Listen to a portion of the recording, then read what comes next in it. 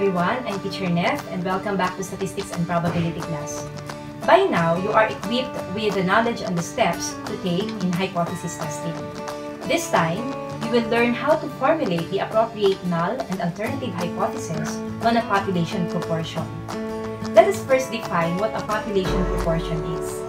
A population proportion, represented by small p, is a parameter describing a percentage value associated with a population. In testing hypotheses on population proportion, we also start with stating the null and alternative hypothesis. The null hypothesis states that the population proportion P is equal to hypothesized proportion P sub O. It is a statement of equality, whereas the alternative hypothesis states that P is less than, greater than, or not equal to P sub O. It is a statement of inequality using symbols greater than, less than, or not equal. Hypotheses are mutually exclusive. That is, if one is rejected, the other must be accepted, and vice versa. The table beside me shows the null and alternative hypotheses or hypotheses, including directional test. Let us now have examples. Example 1. In a farm, 67% of the population is a farmer.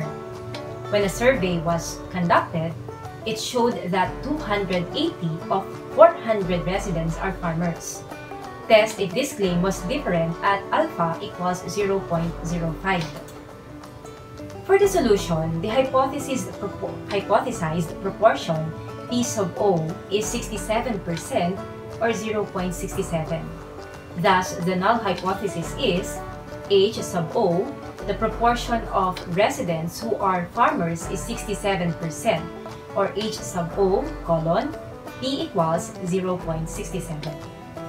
The hint in the statement is the word different, meaning not equal. Hence, the alternative hypothesis is H sub A colon the proportion of residents who are farmers is not equal to 67%, or H sub A colon P is not equal to 0.67. Example 2. It has been claimed that 45% of senior high school enrollees chose TVL track. When a survey was conducted by the school head of a certain school, it showed that 212 of 400 enrolled in TVL track. Test if the claim was larger at alpha equals 0.05. The hypothesized proportion is 45%. Thus, the null hypothesis is H sub O colon the proportion of senior high students who enrolled in TVL track is 45%, or H sub O colon P equals 0.45. The hint in the statement is the word larger, meaning greater. Hence, the alternative hypothesis is H sub A colon the proportion of senior high students who enrolled in TVL track is larger than 45%, or H sub A colon P is greater than 0.45.